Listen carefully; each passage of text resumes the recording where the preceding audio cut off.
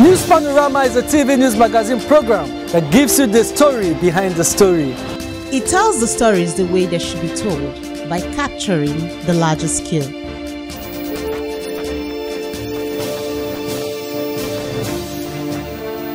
It deals with people's deep feelings on issues that, when brought to the fore, ultimately educates, informs and entertains. News Panorama. Capture the larger scale. This week on News Panorama, we take a look at the effect of street children in the society, the Gen Z and its impact, Naira exchange rate, environmental sanitation, and on the spot with the Cross River State Commissioner for Environment, Mr. Moses Osogi. Welcome and thanks for joining me on the program News Panorama. I am Josephine Efanga. News Panorama. Capture the larger scale. If you have just tuned in, you are watching News Panorama. Generation Alpha, born into a world immense in technology, is growing up with unprecedented access to smartphones, tablets, and computers. This exposure had a significant impact on their communication skills, cognitive abilities, and social interaction. We take a look as Blessing Basi says we all can ensure that this generation grow equipped with the necessary skills to thrive in the ever-evolving digital society. The report. The influence of technology on Gen Alpha and also extending to Gen Z is undeniable. The constant exposure to phones, tablets, and computers has shaped the way they communicate and absorb information. I found a way to convince myself that I was going to be completely fine going back on social media in a non-addictive way. Mistake number one. I thought maybe if I just put a time limit on the apps, then maybe I could enjoy social media without guilt. But as someone who was an addict to social media, it was just a lie I was telling myself to pretend that I was fine. The thing is, social media isn't really looked down upon for the most part. Sure, no one feels great about using TikTok, and there are videos like mine sometimes that come up on the algorithm telling you that social media is bad, but it's legal and everyone does it. So it's not like other addictions where the world is really telling you need to stop. So I'm making this video today to come clean and hold myself accountable for my addiction. And I hope that this video can resonate with you, no matter what addiction you're struggling with. While technology has undoubtedly brought many benefits, it has also resulted in challenges such as poor spelling and grammar proficiency among these gender generations. Conditional statements are any block code that return true or false. Finally, specify selected area. We learn the concept of programming. First, we have to know what is programming. Programming is the act of giving the computer a set of instructions which can be broken. Many of them rely heavily on autocorrection features and shorthand language, impacting the ability to read and write in proper English. Now, envision a member of Gen Z raising a child from Gen Alpha. This scenario presents a unique blend of challenges and opportunity. As a parent, the Gen Z individual must navigate the nuances of digital literacy and set a positive example in balancing technology use with traditional forms of communication and learning.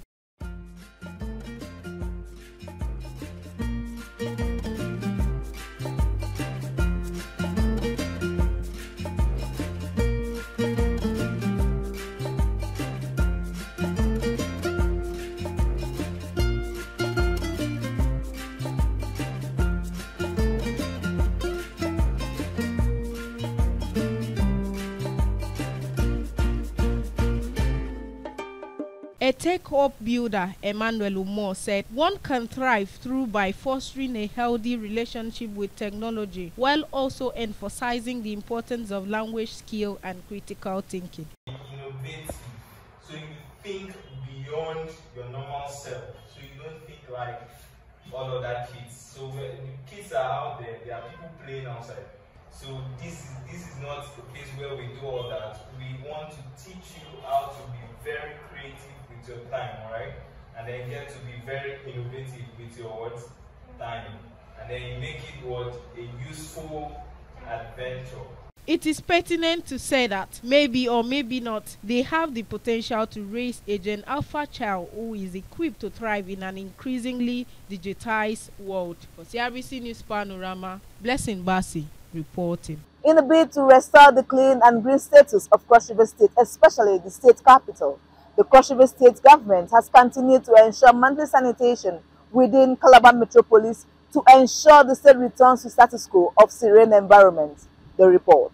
He said, though compliance and acceptability level is high, some members of the public are yet to come to terms with their exercises. The Environment Commissioner maintained that a new approach will be explored to ensure public compliance while refuse generated during the exercise are properly evacuated. Even as we are moving, there are some constraints we interface with in the process, in the course of this exercise. Is equally teaching us that what you have done today, this is how you're going to do it tomorrow. And so we are learning from there.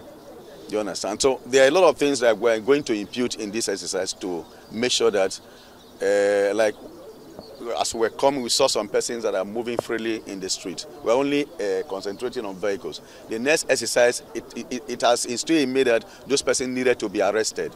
You understand? Everybody who is moving on the street freely, that was supposed to be, you know, sweeping or taking care of the environment in a manner that will show that you are really appreciating what government is doing, we arrest them. At the Kaikaokwa market, the commissioner frowned at the attitude of some marketers who displayed their product and warned that subsequently, anyone or commodity found in the market during the sanitation exercise period will be confiscated.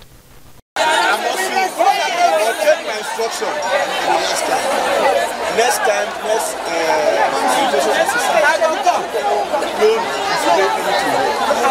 after 10, anything we come here and see, whether you are selling or not, I'm going to bring 2 trucks. Yes. Today is a day of grace.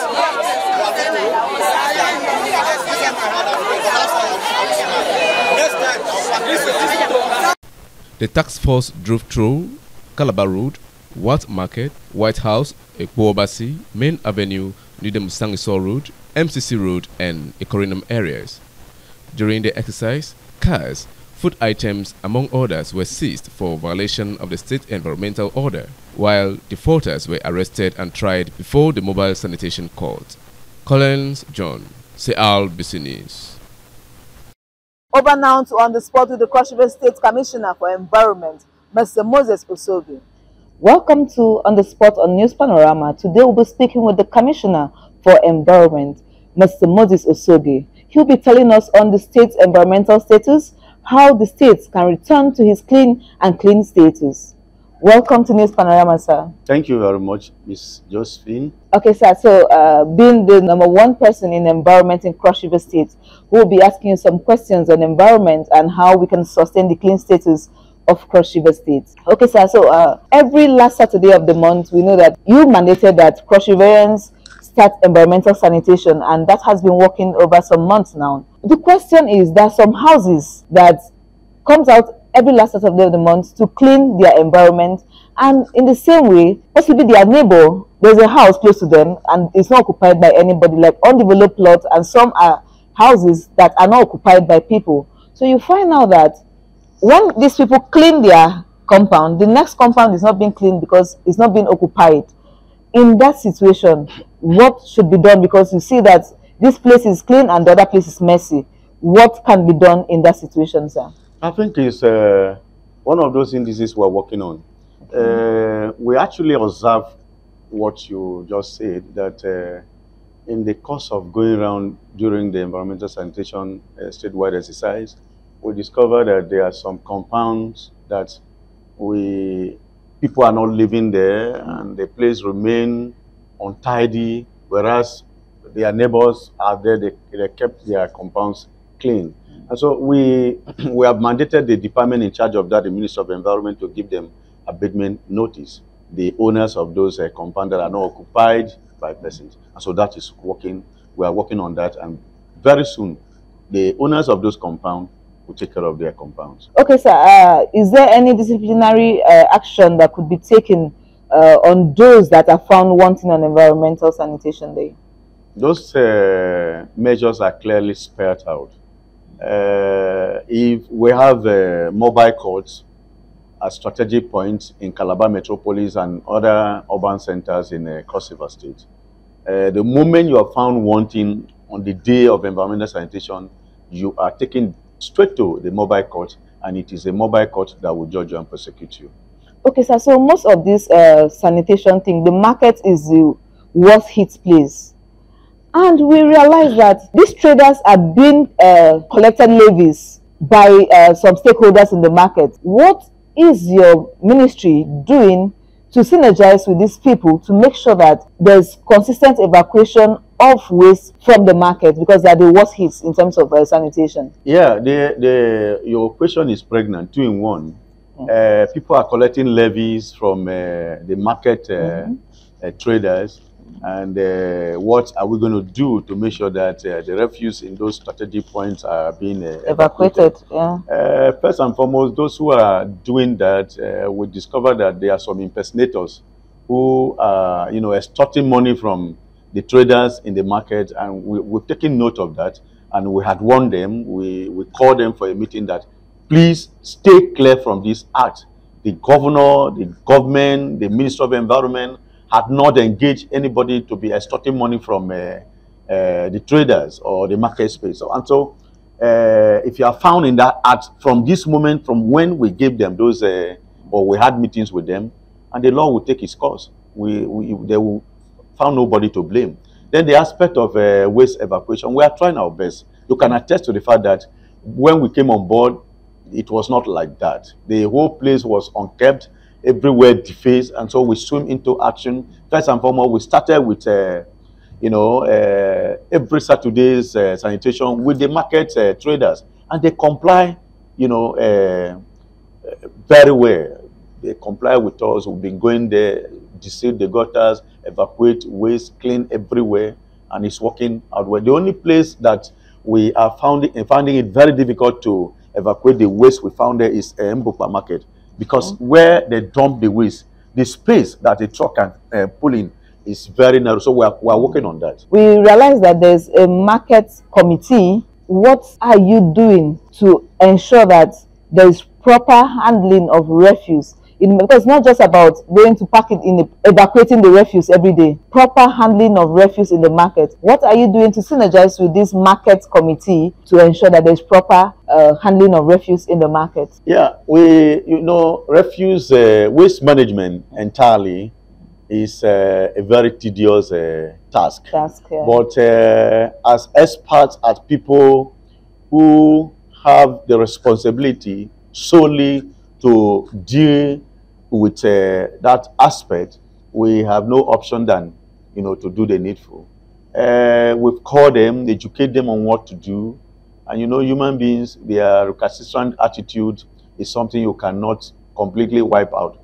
But we are trying our best. I think what market, the executive, we had a meeting with them. In fact, Calabar Traders Association as a whole, I called them for a meeting several times in my office, and I told them what we needed to do. That synergy, that collaboration needed to be enshrined to make sure, because cleaning the environment or the market space, you are not doing it for the government. You are doing it for yourself, because cleanliness is next to godliness. So whatever you are doing to keep the place clean, you are not doing it for us. You are doing it for yourself. So we've been able to instill that in them. Gradually, they are complying. Okay, sir. So there is this new trend in Calabar Metropolis where people use untarred streets to plant crops. Yes, and it's kind of defacing the environment, and this happens to fall in under your office. The street before Ndidem Palace in Bikwo, if there's an untarred street there, when you go there, you see cassava and everything. So the road now becomes very narrow because the 2 lanes are being used to plant crops. We have another one close to Marian Market, and even by my office, CRBC, the small road that leads to the prison's barracks is also the same thing. So what are you going to do to ensure that this is stopped in Calabar Metropolis? Well, when you mention it, I laugh because Thank God you mentioned your own street. You are part of it. CRBC, one of the mouthpiece, the information carrier is embedded with this situation. Yes. You know, one thing I always tell people to understand is Rome is not built in one day. Yes. It's a gradual process. We'll get there. This is a government that we just took over, and there were a lot of you know, issues that we were confronted with. Those streets that are not tarred and people felt they could use them as their farms. Somebody had called my attention to that once, and we drove to the street. And when we got there, it was an old woman. And basically, you would have said, this woman in her late 60s, what is she going to do with this thing that she's planting here? And it became very difficult for one to say, ma, leave this place. But I think what we're trying to do in circumstances like that, what I do is, ma, take this money, go and see what you can do. Leave this place. But we discover the moment that was done, another person, she left the place, another person now took over. So that if she felt as this woman has been settled, she will as well be settled in that manner. But when my attention was called again to that place, I told her, madam, in my place, you don't do destructive mechanism unnecessarily until when you're being pushed to doing that. And so it's a taboo to just go into somebody's crop or somebody's farm and start destroying it. I am going to give you the last warning. Remove these things from here. And I don't want to see. If we come here again and we found you planting, this is government road. Whether it's tarred or not, it belongs, this space belongs to government. And so if we arrest you, you're going to pay yourself. And the money you're going to pay yourself is what we're coming to use to clear the road. She was just laughing. She said she saw us giving, she heard that we gave that mama money. That's why she came to plan, so that the economy is hard. I said, even though the economy is hard, that woman, you can see her age, even you were supposed to be taking care of her. And so for that of CRBC, you should be doing the preaching like you are doing that. Please, whoever that is planting here should stop that. I witnessed that when we were returning from the day we had a carnival, cultural carnival. As we finished from the exercise, we were returning back to our office. So somebody said there is a shortcut there. So they said I should enter my vehicle. I said, no, I want to do exercise. So as I was trekking, there is a shortcut by CRBC. I said, CRBC having a shortcut. And when we passed through there, I saw what you were saying. So it's left for you people to assist us in that manner. No, we also need the government to come and do that, because as an agency, we might say, okay, these people stop planting, but they need the ministry to take the action. Agency belonging to who? This is government agency. Yes, but the ministry. So whatever action you are taking, you are as well representing government. Yes, but the ministry saddled with the responsibility have to take. See, okay, ministry saddled with the responsibility. I underline that. Yes. See, let me ask you a question. Police are saddled with the responsibility of arresting somebody with a weapon. Let's use that as a case study. If you are carrying weapons, passing on the street, exposing whichever way, and police caught you, they will arrest you. Are you telling me if you see an ordinary person displaying weapons or they are trying to do something, you will not call the attention of police, or you will not do if you have the capacity to arrest the person? I will call the attention of the police, and that is why we have brought this to your notice. Two things. I would calling the attention of the police or doing the needful by, if you have the capacity within yourself to arrest a situation. At this point, we don't have the capacity to arrest a situation. That's why you are calling government. Yes, that's why we are calling on the ministry responsible for that to take care of it. There's no problem. I think we'll come to that. Okay, sir. So now over to the dumpsters. Now, do you think that these dumpsters are properly positioned? Because we realize that there's so many places that don't have dumpsters, and then some are not properly positioned. You see some just by the road, just very close, not like in between the streets, just by the road, especially roads like Marian, which you know that most of our tourists also pass through there. We shouldn't have one that is just by the road, rather it can be in between a street or something. Like the one at by Assemblies of God is well positioned, it's fine. But we have some that you just keep by the road and it's not okay. So do you think that something could be done in that area? There are two things I deduce from your question here. not properly positioned and not enough. Enough, yes. I agree with you in the first position. In fact, the two aspects, I agree with you. There are some that are not properly positioned. And most times, after they remove the waste, it's the attitude of some of these truck drivers. Instead of positioning it in a manner that will not cause traffic obstructions, they won't do that. For their own convenience, after removing, they just leave it there and go. So we have seen that in several aspects. And I have called the attention of the contractors that please caution your drivers. After removing the waste from the receptacle bins, they should position them properly so that one, it will not cause obstruction to road users. And then the second aspect of it is whether they are enough. They are not enough. In fact, that's a major problem we are having now. Before now, and from my record, I saw where 2,000 dustbins were produced. And that was the government of Lear as at then. So if you're counting 16 years counting now, that was when they produced dumpsters. These waste bin, you can agree with me that some of these wastes are acidic in nature. And so the moment you dump them, you leave them there like in the previous regime for 1, 2, 3, 4 days, it's going to affect the dustbin. You understand? And after some time, the things start rusting and the scavengers capitalize on this. The moment they saw that the thing has started, you know, having some issue, they crack it, they pieces it and take it away. The scavengers are contributing heavily to this problem we're having.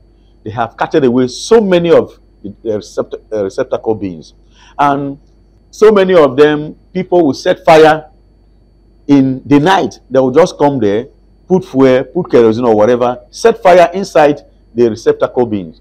And so before you realize it, the next day, the thing has burned and affected it. So it's one of the major problems that is confronting our quest to tackling waste problem in the state. But trust me, we are on top of it. We are on our toes. The governor is not sleeping. Is a man who is so passionate about the people's yearning. Waste management in Cross River State, Calabar Metropolis precisely, is a thing that is not giving the governor, you know, sleepless rest at night. So he's working assiduously to making sure that we have enough, not only a few that would tackle the problem we're having, enough strategically placed at in Calabar Metropolis to salvage this situation, to arrest the situation of inadequate waste bin. So recently, like when I had an interview with Hit FM, I explained the same thing, that they have given, they started, NDDC has started giving us receptacle bins. The governor told me that they are going to give us 300, and they have started bringing. If you go around, you can see some of them strategically placed. So within a short period of time, we're going to be happy with the way things are going to be done as regards receptacle bins in Calabar Metropolis. From your response, you made mention that the waste bins were last produced in the government of Senator Lely Moke. Yeah. So therefore means that in the past 8 years, we've not had new set of waste bins in Cross River State. Sure. That's really a sad one. Okay, now the rainy season is setting in. We always have casualties of trees falling down. What is your ministry doing to ensure that before this rain comes in fully, that these trees are being pruned to avoid casualties? You know, we have longevity in a lifespan. There is a level at which you will stay and you become deteriorating. Yes. The same thing happens to the trees. These ornamental trees, they have a long span, a lifespan, you understand? And so we are taking cognizance of that, and we are working on that. I think there was some time when the governor was on his way to the airport, so he witnessed a situation where a tree fell down and fell on a vehicle with somebody inside. We thank God that the person did not die. And when he called my attention, probably ordinarily I would have said, okay, if it were some governors, he wouldn't have, bothered himself. Be conscious about that. Exactly. He was open. I said, please take care of this situation. And I interfaced with the people. I asked them to write. They wrote to me, and he asked me to even recommend what I think he should approve for the people. And I did it. The family is so happy. Tomorrow, they have been praying for the government. Though that's not what we're praying. We are working on it. It's not that the thing is coming. It has already started. The last 2 days, I was going home. But most time, I do inspection at night. From 11, 12, 1, I go around to inspect the problems that are confronting the environment. So I discovered that the rain that fell with windstorm, pulled down so many trees, some branches, even in my own house, you understand, I was affected. So we are working on that. My team are on ground. What is part of the reason why I delayed to come to office. I woke up this morning, I had to go around to inspect whether the instruction I leashed out were carried out. You understand? So we are working on, we are cutting down those trees. The ones that need pruning, we are pruning them. But what we are saying, warning to the public, there are some situations where some trees are not even old enough.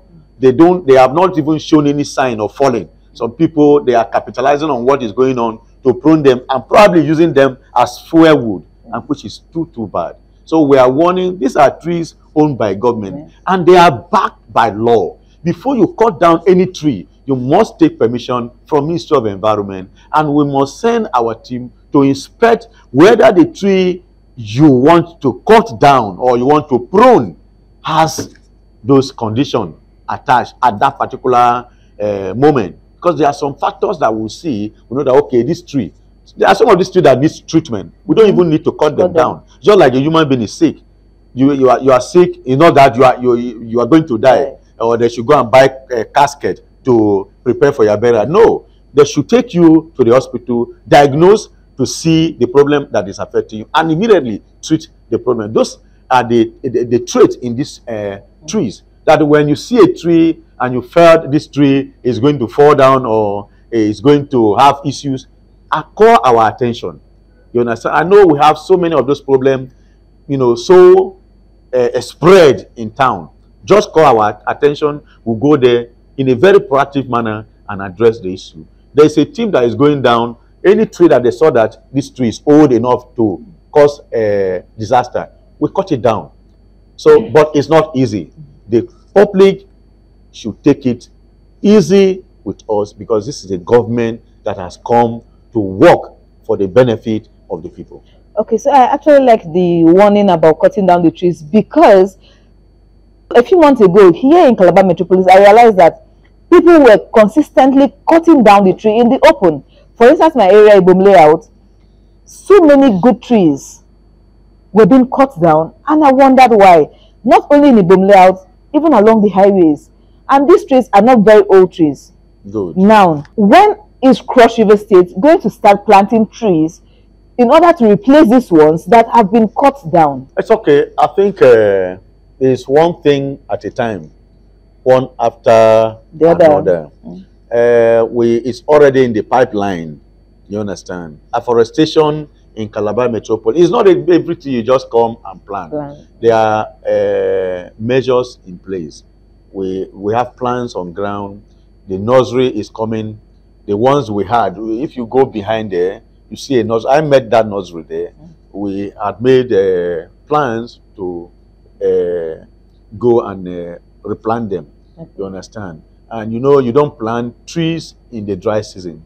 This is a season, this is a time that we're going to start planting some of the trees we have here. And when the nursery we're expecting comes, we're going to spread and make sure that everywhere we cut tree, we're going to plant another one. And the other places that we don't have tree and they needed a tree, we're going to equally plant there as well. Okay, thank you very much, sir. So, do you have any other thing you need the public to be informed about that we've not asked and you think is needful for the public to know? Well, I think the message to the public is simple. The Ministry of Environment is a body that interfaces almost on daily basis with the populace. And so there are some activities we are carrying that some persons are not finding it funny or wear with us. Like some of these people who are selling at the middle of the street. Some streets, if you go there, this is the heart of the town, that when we have visitors, this is a tourist state. And we are always expecting visitors, either official visitors or unofficial visitors. So you don't expect to be tapped on your door that prepare for a visitor that is coming. So we must always be on our toes to make sure that the town is clean, is kept clean. Everywhere is kept in order. And the orderliness is what we have said. If you go to stadium, opposite stadium, adjacent to Owando filling station, you see people selling there. We had warned them. I equally led a team of task force to that place. We seized things from them as a measure that don't sell in this. This is not a market place. Go to the market space and be selling your fruit, or go and get shops. You can't be selling in a place like this. Somebody coming from the airport is going to pass through here into the town. You go to MCC by Mobi, the same thing that is going on there, and we had told them.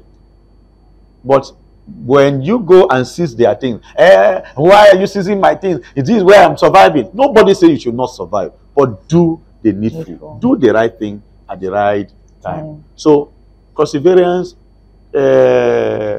people who reside in Calabar should please bear with us, cooperate with us, synergize with us in the need or what we are doing to salvage the situation. Calabar, Cross River State must be returned back to its past glory, if not more than. That's our target. That we are going to return this state. Somebody will come to this state and see the state as clean, green, and serene. We are working on that seriously. Very soon, anybody who is passing, like the commercial parks, vehicles owners, commercial vehicle owners, I discovered that attitude of people eating biscuit, sweet, or whatever, and fleeing the empties outside through the windows is still going on. Our task force are already on ground. Anybody found in that act, a vehicle owner will be arrested. Okay, so now, from what you've said, it brings me now to the era where we used to have little dustbins by the roadside. By the roadside. We are working on that. If you just that I've removed when we're trying to work on the staircase, those things were there. They are not enough. We're taking statistics of the positioning of those little waste bins. Okay, so in no time soon we'll have them across the states. Yes. Okay. And all the vehicles, we have told them you must have a waste basket in your vehicle. Okay. So anybody who is in that vehicle, call their attention that we will right there, use me, Minister of Environment, keep the environment very clean. And anybody that fails to do that will be prosecuted. Bravo. You've heard from the Commissioner of Environment, Mr. Moses Ozoki. Please, the change begins with me and you. It is our responsibility to keep Cross River State clean and green again. Over now to our presenter. That is all we have on our lineup this week. We hope to be back same time next week. Do keep a date with us. I am Josephine Efang.